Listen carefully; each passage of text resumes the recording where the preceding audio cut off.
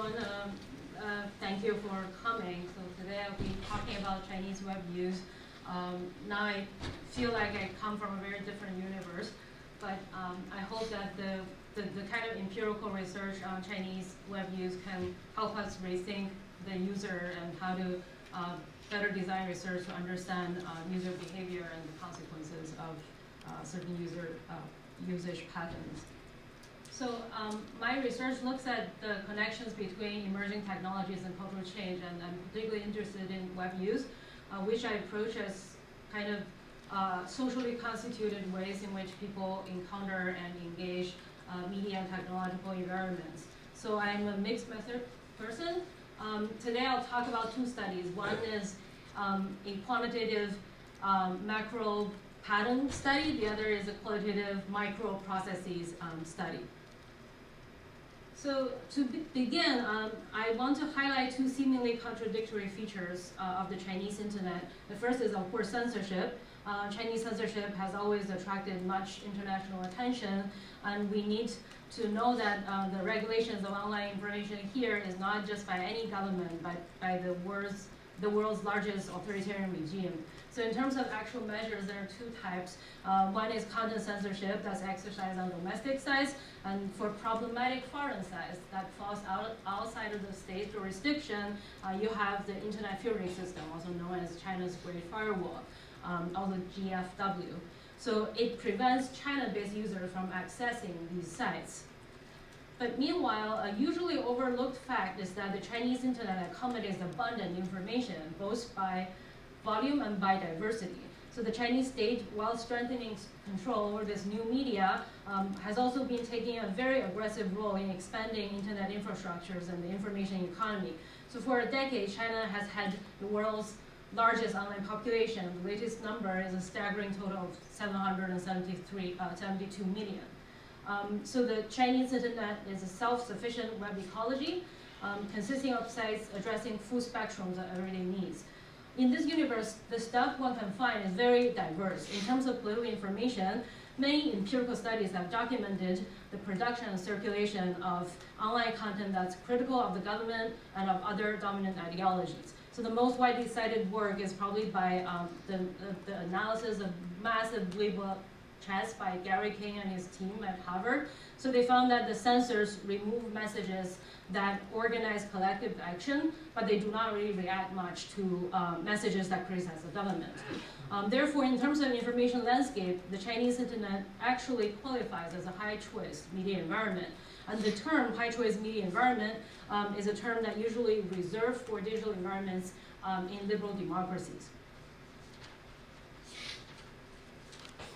So the next overarching point of my talk is that when we talk about media, we make very latent assumptions about the user. A specific user figure is mobilized to dominance because it addresses some deeper crisis or longing. And perhaps nothing can illustrate better than examining two different bodies of literature on the Chinese internet. So the first, we have domestically produced literature within China. So the internet there is seen as this thing that the government puts to work as the centerpiece of the country's economic development. So here you see a lot of numbers, graphs, policy initiatives, and occasionally some reports on public opinion that supports all this. Human faces are generally lacking in this body of literature. And this lack of agentic user actually reflects on spoken fear of the disturbances or divergence from state-planned development of China's information economy. So in contrast to that, when we look at the literature produced in the West, the internet is considered as means to promote resistance in China, an exhilarating ingredient in the ongoing contention between state and society. And here the same theme reiterates itself. The oppressed user actively appropriate new technologies to challenge and overcome external political constraints. And first, the technology was online forum, and then blogs and microblogs or Weibo. This assumes a self-propelled liberal subject, independent of her past, always ready to function as an ideal citizen in liberal democracy. And this user figure dominates this Western literature because there is a definitive vision for China's political future, which is formal democracy. And also there's a conviction that information technologies would play a crucial role in fulfilling, achieving this future. So the first study I'll talk about now directly addresses the problem of projecting such a Chinese web user. And this study questioned the purported balkanizing effect of China's Great Firewall.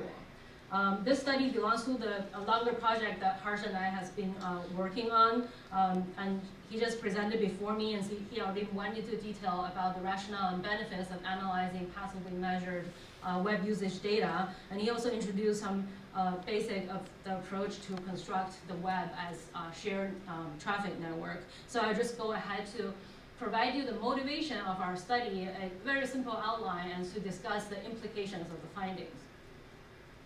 And that may remind you of this stuff. So what is the motivation? The US policy and popular discourses about global internet has this preoccupation with technical connectivity, which Harsh also talked about. So in this dominant view, the internet is a global borderless space, and the main obstacle to its realization is access blockage practiced by various non-democratic states, for example, China. And this dominant vision is perfectly illustrated by this very widely circulated post from Journalists Without Borders, which looks pretty much pretty similar to the other widely circulated user map of Facebook, a site that was blocked in China. So in this dominant discourse, the GFW, the Great Firewall, is often equated as this digital version of Iron Curtain that curbs free flow of information online. And presumably it stops the Chinese from joining the world, from embracing the values of liberty and democracy, and in turn from pushing for democratization, right? And accordingly, much research has focused on how the Chinese manage to breach the wall, technically, to reach to the outside, so to speak. And all this emphasizes the coercive impact of the Great Firewall, which involves the underlying assumption of the Chinese web user. So this Chinese user, with the GFW in her way, seeks to overcome it. So that's kind of the user figure that's assumed, that's underlying this type of research. So what is missing, both these images and also the dominant discourse, is the kind of local user activity and local content that's well alive in those black holes, right? So to put this dominant view under scrutiny, we have this large-scale empirical study to look at what users actually do over there. So very briefly, we have three types of data: the traffic data from ComScore, and then we have human coding of the languages and geographic focus of all these sites, and we're looking at global sites. And then we have a third part of data, which is the blockage records from Great Firewall. Greatfire.org is an online organization that tracks and tests and tracks the kind of websites that the Great Firewall has been blocking. So we constructed the global web as traffic network, and then we did hierarchical clustering to identify the major regional cultures online. We also calculated group closeness centrality to see how distant each online regional culture is from the rest of the web. So what we found here is that China is just one of those regional cultures and is by no means the most distant among all the major regional cultures we found online. So this result here does not should not come as a surprise after Harsh's talk, although chronologically we published the study before our more systematic efforts to map the global web usage. So then we contrasted the website's blockage records with these sites' cultural proximity to the Chinese users. And then for limited time, I will not really go into detail in terms of the detailed analysis, but I'll be happy to talk about it if anyone is interested after all this. So what we found is that regardless of blockage, none of the culturally distant sites really made it into the Chinese cluster. So we can say that on a macro level, the GFW has minimal coercive impact on Chinese web usage. And the Chinese cluster forms largely due to cultural proximity, just like other online regional cultures. So what does this say? So seeing technical blockage as external coercion comes from the normative proscriptions in classical liberalism, right? So this preoccupation with technical connectivity comes with a particular projection about the user. And our large-scale empirical study questions not only the projection about the Chinese user, who are supposed to always overcome the technical connectivity that's set up by political power, but also through international comparison, we also reveal something about the users in the free world. The way they navigate and inhabit the culturally familiar parts of the internet is no different from that of the Chinese users. And then we move to the second study. This one I'll talk about explores the lived experiences of Chinese web users whose online journeys were hijacked by online censorship. And this study is part of the book that I'm developing. As I have already discussed, in the existing literature on Chinese web use, either there's no agentic user or there's a preformed liberal user. So neither can capture the user's transformation. And accordingly, cannot really capture the emergence of new culture, new values through media use or web use in China. So this was the starting point of my project. I was interested in the micro processes whereby people develop alternative political beliefs through media practices. And I found that, which I believe applies to contexts beyond China. So I found that in high choice media environments, it's not the access to alternative information, but the ways in which people habitually choose and interpret media that results in the transformation of their existing beliefs. So this research draws from ethnographic observation and oral history interviews of users who experience substantial changes in their political beliefs over time. So specifically, I focused on users that gathered around a site called Blog. It's a flagship website that were unmistakably critical of China's official political culture. So this is a blogging platform hosting dozens of charismatic bloggers that you see here. They're from different walks of life on the faces.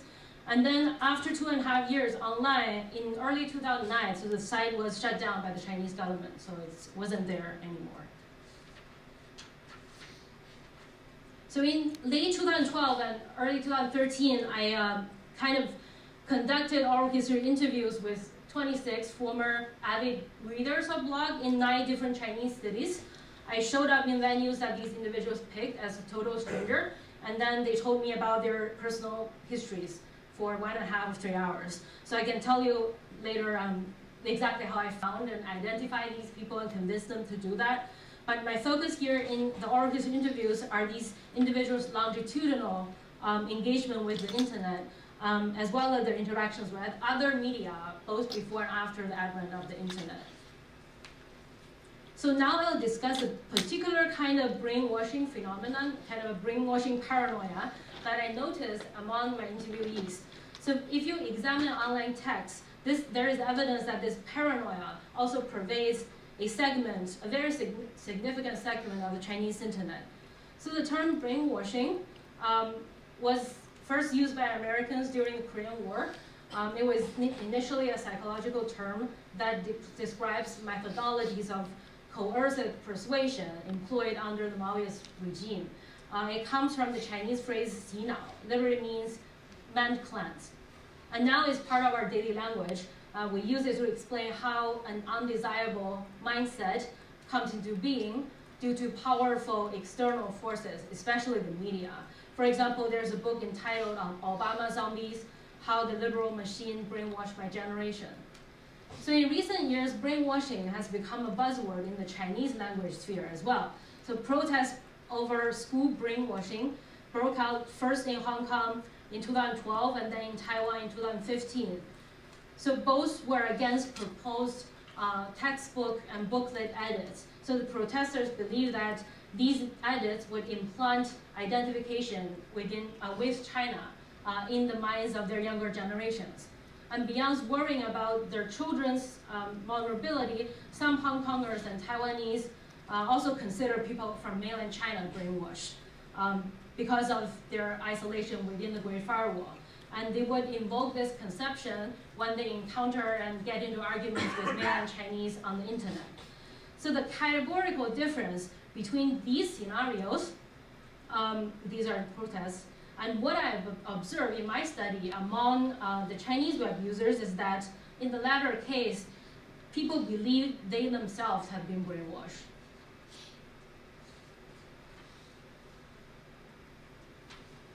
So, especially, to show why this phenomenon is theoretically interesting, I consider this brainwashing paranoia a form of lay media theory or folk media theories. It's kind of durable, experientially based idea that ordinary people hold about media. So those such ideas often lack scientific basis. They have concrete influences on people's actions. So the literature in communication and media studies, including quantitative media effect studies and ethnographic audience research, has documented many cases about ordinary people's perceptions and ideas about media. And these cases largely fall under two categories. The first is perceived media bias, and the second one is beliefs about media influences on others. So perceived media bias refers to this phenomenon where people tend to denounce information that contradicts their own beliefs. For example, perceived media bias is found to explain selective exposure.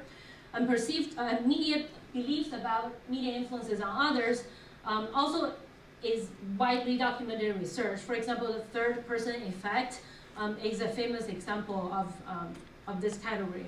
So all the research these lay media theories has a latent assumption about people's sense of self. So it is a self that is autonomous, is free-choosing, is self-enhancing. So this self treats media as contained and tool-like. So again, this goes back to the main argument of my talk, which is when we are concerned with new media use, the preoccupation with the technological and information aspect of new media suggests a taken for granted projection about the media user. This autonomous and contained self runs deep in burgeoning research on digital customization technologies, such as those used in social media, which allows echo chambers to form. It also dominates the recent investigation in online misinformation as a way to account for the role of media in Trump's victory, for example. So against this backdrop, researching the brainwashing paranoia among the Chinese directs our attention back to the user, particularly the phenomenological reality of the user. So lay media theories, especially how media is perceived in relation to the self in those theories, deserve more of our attention as we research digital media use. So in the present case, brainwashing paranoia amounts to lay theories that presume media influences on the self. So this is a scenario that's largely absent in the existing literature. So specifically, my oral history material and online archival analysis shows that such lay theories entail a distinct narrative about the self as being intertwined with media. Media here initially refers to the insidious Chinese media that's orchestrated by the state, but later for some of my interviewees, it expands to encompass media in general. So such lay theories usually form after people experience a commonly shared awakening stage. In the case of China, here's a quote. You can see that it says, at Bullock that site, I got to know about the GFW, about the existence. So I knew about media censorship from very earlier on. But then at that time, my knowledge about government propaganda is not really linked to my sense of self, right? But this person says, after I read a lot and heard about all the Chinese liberals in the blogosphere, I gradually realized that what you are exposed to has already been censored. So he used this example where he saw the June 4th massacre, and then he went back and checked and realized that all he's been told about, all he saw in media was like already shaped by some other forces. So in the end, he said, then I knew it was deliberately hidden, and I think besides this, many things are deliberately hidden. So this was a very stressful moment. Another interviewee called this a huge mental blow. And this graph of Baidu search volume shows that the search request of Fanqiang, which means, the term means like technically breaching the wall, it took off only after mid-2009, so which means my interviewees are among the Fanqiang pioneers, to put it in historical context. So in the political liberal segment of the internet, the Great Firewall, or simply the wall, is a frequent reference. So I'm talking about how kind of local cultural references would lead to this kind of lay media theories, right? So this wall oftentimes functions as a mental partition, an imagined boundary that creates insular compartments, the media environment inside versus the media environment outside. And the wall metaphor is a typical case of misplaced concreteness, because the Chinese online filtering system, what it does is really to block access to a tiny subset of foreign websites, not really a wall. But based on this wall perception, people came to believe that inside the information regime being molded by state censorship produces brainwashed subjects, including themselves. And escaping this regime to the world of uncensored information as they understood it was the only way to approach the reality. So this understanding prompted my interviewees to deliberately Fanqiang, to go across the wall. And there are lots of prison break type of portrayals of Fanqiang, such as this one.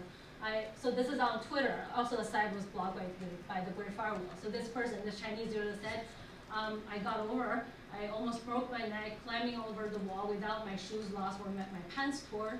I was awakening to the fresh air on the other side, sitting on top of the wall. I looked back. I was safe for the moment, and he had this picture to kind of show the kind of mental space he's in, being able to get into this new environment that he can, fully absorb. So here's a quote from a long-term Fanqiang practitioner. Long-time distortion leaves marks on objects and on thinking too.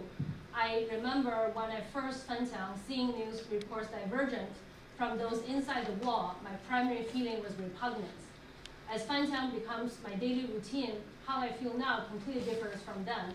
I rarely follow news inside the wall anymore. To think of it, didn't my initial repugnance signify distorted thinking?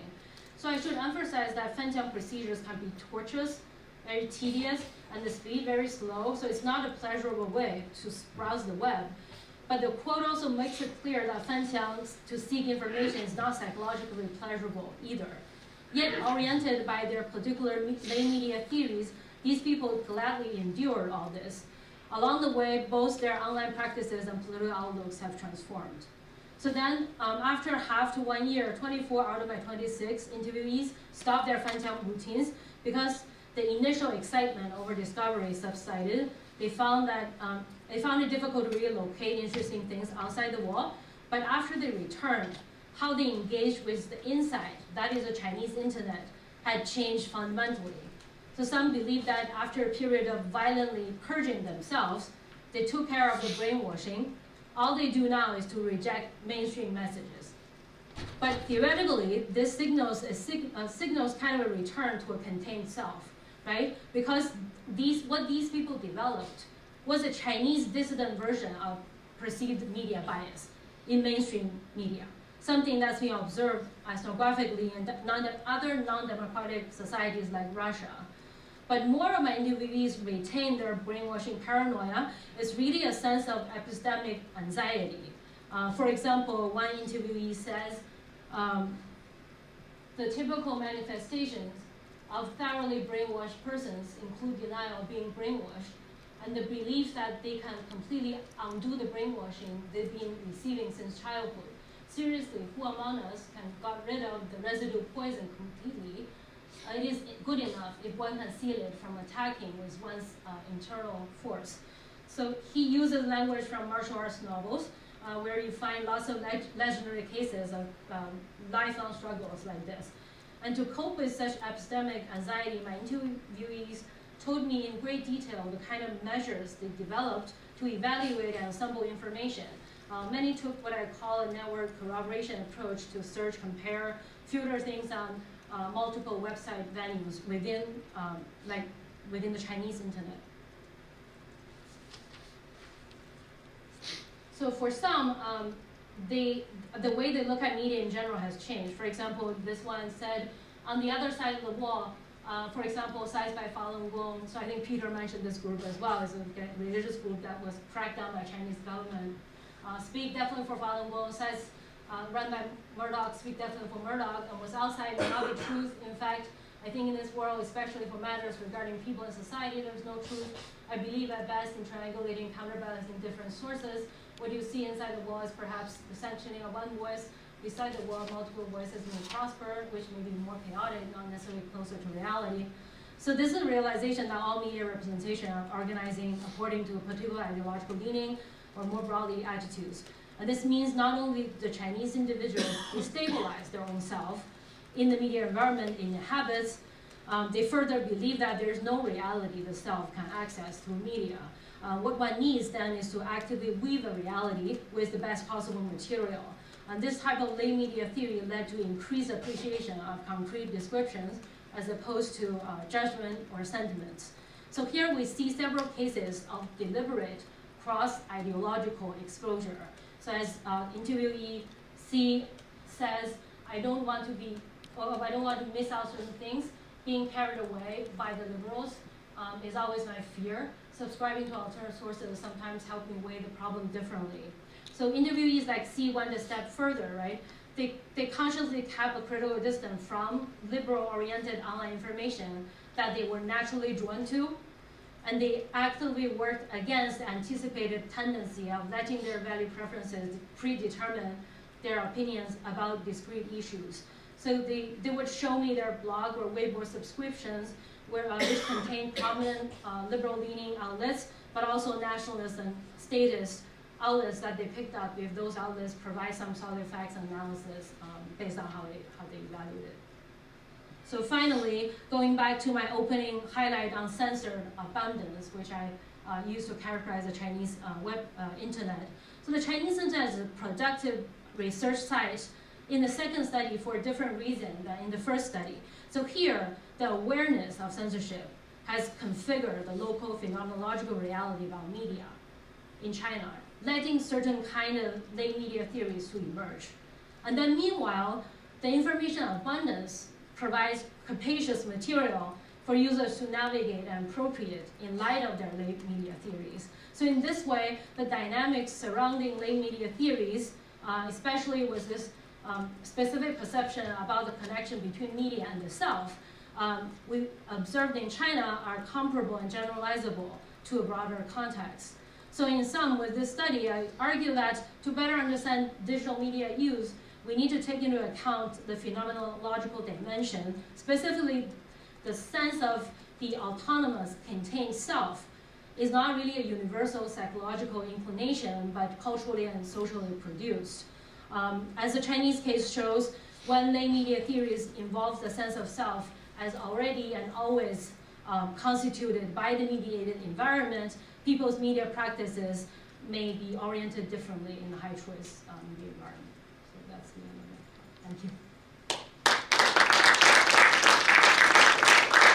So, Angela, it feels to me like not only is this a really helpful set of concepts for understanding the Chinese internet, but this experience of understanding people feeling like they're coming out of being brainwashed, and then finding their way through a media environment has enormous implications for those of us who are thinking about how do we reach audiences that have lost trust in mainstream media, how do we reach audiences who have gone down the various different rabbit holes that speakers have been documenting today.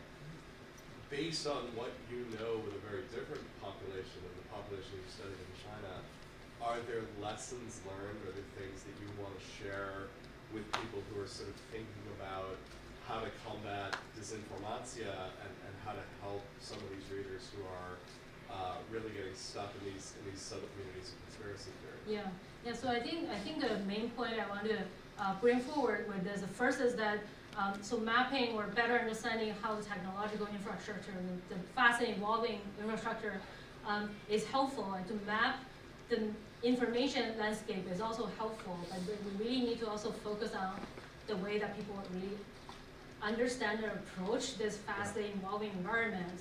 And another thing that, that occurred to me after I listened to Lawson's talk today is that we're developing more and more like fine approach to categorize misinformation, disinformation, malinformation. But this kind of categorization is still to assume that the user is this very detached person there, and you have an objective categorization, and then you're able to, again, further map the information environment in this way, or to understand user behavior based on this categorization. But the kind of brainwashing and paranoia brings forward a connection that what's really important is how users not only understand whether the user is credible, but to understand how themselves have been formed in relation to the media environment. So as long as they develop very specific understanding between the relationship of themselves and the media, so that kind of variable is a very understudied variable in the current kind of research effort to understand the entire phenomenon. So I think even for survey research or maybe experiments, maybe something can be created to really focus on that kind of a perceived connection between self and media. That's super helpful. Other questions for Angela before we go and have questions on the drinks? I don't know how well you would really be able to tell this, but I just wondered, like in my talk where I was saying, it seems like among our American subjects, people that are like more analytic thinkers are better at telling if do you feel like for the people that are still, that haven't sort of gone over the wall, like, do you have a sense or like a guess about how people that are sort of more analytic, careful thinkers, are they more likely to question the sort of limited media? Or I think a very productive way to answer the question, which is not a direct answer, is that the interviewees I had and who happen to be the readers of that, like semi-different site, they tend to be the very well-educated urban kind of Chinese population. So, and the strength of a qualitative study is to understand processes which are not necessarily representative of the whole population. So I would say that we're using this very tiny kind of a maybe analytically prone population in China to highlight the processes that we understudy. But this by no means represents how Chinese, average user in Chinese would approach things. Yes, please. I thought there was a really interesting contrast between both of your presentations and kind of the final conclusion of how or who to study. That one of your key takeaways was it's important to study the average person, and then your presentation focused so much more on individual experiences. And I'm wondering if in your research or in your collaboration you've thought of any ways to reconcile the two. Yeah, so actually my first study is a macro level study, right? Because even when we published that great firewall study, people who raise issues with it is like, we always know there are Chinese that are going abroad, going up over the wall for that. And what we were saying back then was that because this is macro pattern, and on the macro level, it's not really much explained by the existence of the great firewall. So how to reconcile that?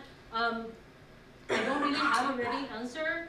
All I have is the qualitative evidence kind of is consistent with the macro in a way that even for those analytically prone thinker, they ended up having a different understanding of the self, but they did not really continue to breach the wall, right? It's more like a kind of cultural, epistemic kind of thing that pushed them to do something, experience something, and reach the understanding. Then they go back to the Chinese internet, use this new understanding to navigate their domestic environment. Thanks for your question. And if I may just chip in here, that I think a lot of anecdotal sort of comments that we got from a lot of Westerners about that firewall study, and especially those who have spent considerable time in China. Many of them reported that maybe it was they who were more constrained in their experiences, online experiences within China because of the firewall, than the Chinese who they were cohabiting with in university or office or institutions. So thank you all so much. Thank you. Thank you. here's what we've got at this point. We've got a little reception outside. We're going to have some drinks, chance for people to sort of catch up and talk to one another. There's no formal dinner plans, although I'm sure people will slide out to all sorts of places around Kendall. Tomorrow we are getting together fairly bright and early, around 9 a.m., and I'm hoping you're going to join me because we're going to try to do some mapping and just raise what are the big questions that we want to be talking about instead of asking in this space. And I think part of what's so wonderful about this session is that it just makes it clear how big those questions are. They really need to be questions that bring us into cognitive science and doing actual experiments to find out what works and sort of test our assumptions behind this. Ideally, these are experiments that do not assume that the internet is English speaking, that it's based in the US, that it's based around Facebook, but kind of recognize that there's incredible diversity of what's out there, and that ideally we'd want to be looking through, in part because we may actually find these models for how we resolve some of these crises that show up epistemically otherwise. So I just want to thank everybody for hanging on a really long and sort of content-packed day. And a day on which I'm guessing like 1 out of 4 people is dying of a cold of one fashion or another. So thank you for all hanging in there and for some great conversations.